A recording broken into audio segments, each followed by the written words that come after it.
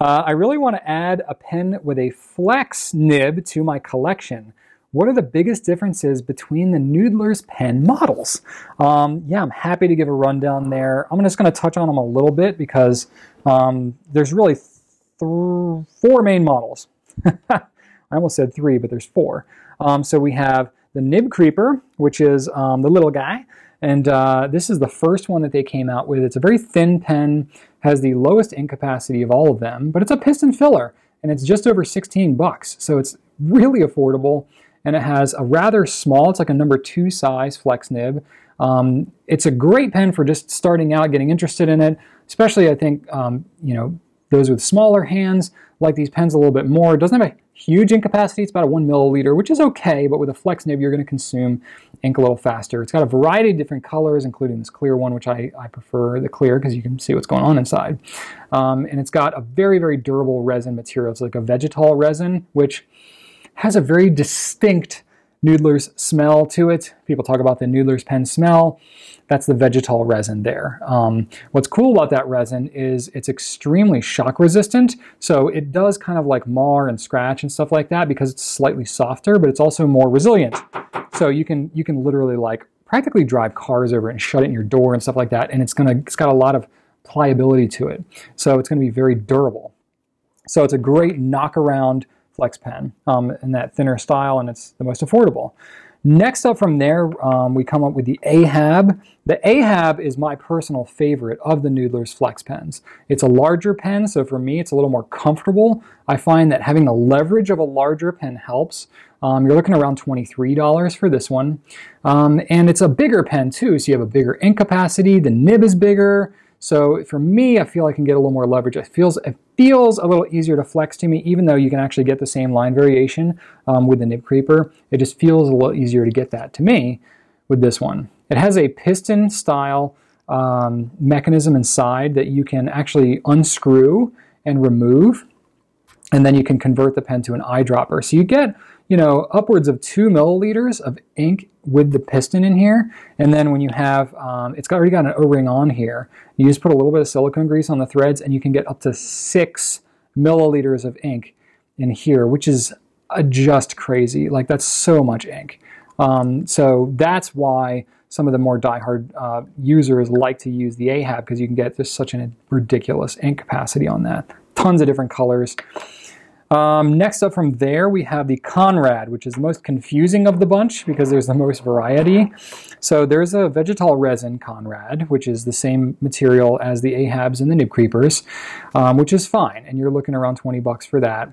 And that has a piston mechanism in it as well, with a blind cap. So it has, oh, this is one of the busted ones that I had. We had an issue for a while with, there we go. Some of the threads were weak there in the beginning, and this apparently is one of those. But anyway, it has a removable piston that you can unscrew out of the back, and you can maintain the O-rings and all that kind of stuff. It doesn't require any tools to remove that.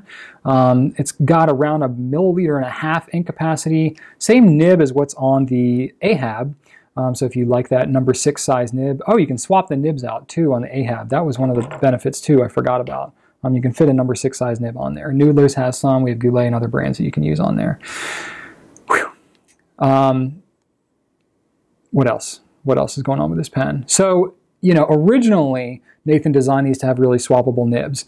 Was running into some flow issues and things that were kind of, you know, less than desirable on the Konrad. So we actually changed the design of the grip of the pen to really kind of just have a seated fit for the Konrad nibs. Now it's kind of hit or miss as to whether you can fit a number 6 nib in there, so we don't really promote it now as being a universally kind of swappable nib for the Konrad. But there are some that will fit in there, but it's just not reliable enough for us to say that, that you can do that. And then the Konrad also has a acrylic resin version, which is more expensive. You're looking in the $40 range for these. All the same features and everything. It's slightly longer, but the overall design is very similar, but it's got that deeper look to the material on it. And then similar to that is the ebonite. And there's been a variety of ebonites that have kind of come and gone as far as colors go. But you got the same thing going on here. It's got ink window and stuff like that, so that's really nice. And same number 6 nib, et cetera, in the $40 range here. Blind cap on the back, all that same stuff there. So the Konrads have the most different things happening there with the widest range of prices. And then from there, and this is how it goes up in price, and that's also how it's how they've just been released actually. And then the big one is the Neponset, largest of the group. Also uses a number 6 size nib, but it's a different nib than all the other ones. It's a 3-tined stub music flex. So it's this crazy nib.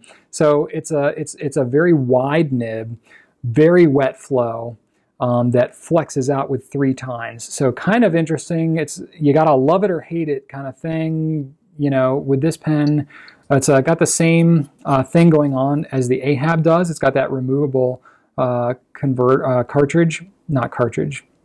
removable piston that you can also use for an eyedropper. Huge ink capacity on this pen as well.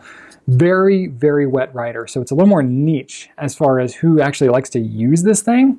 And then it's just not going to be for everybody. So, and you're in the $75 price range. But they are ebonite and they have acrylic versions too. So it's an interesting pen for sure. But the Neponset's probably like the most polarizing of the bunch. And the last thing is what's kind of cool with both the Neponset and the Ahab is this is a relatively newer concept that's come out, but Noodler's has their 308 reloadable cartridge, which is kind of a, you know, armory pun there. But you can remove the piston and the breather tube, and then you can actually unscrew the cap here. You can fill this with ink and carry it around with you, and then you can actually screw that onto the back of the Ahab or the Neponset. The newer Neponsets anyway, the original Neponsets, it just didn't quite have the clearance, but he lengthened the interior of the Neponset. So newer Neponsets now have the ability to use these cartridges, and they're super cheap cartridges too. We sell them in a 5-pack. It's very cheap. I think it's like $10 or something. And there you go. So you can carry around your ink with you. For those of you that want to carry around cartridges but don't like the ink capacity or having to change them out constantly, there you go. That's what you can have happen with that. And that's the full Noodler's lineup. So you get to choose which is your favorites. I like the Ahab for all of them, but really they all have their pros and cons, and I think they're pretty good.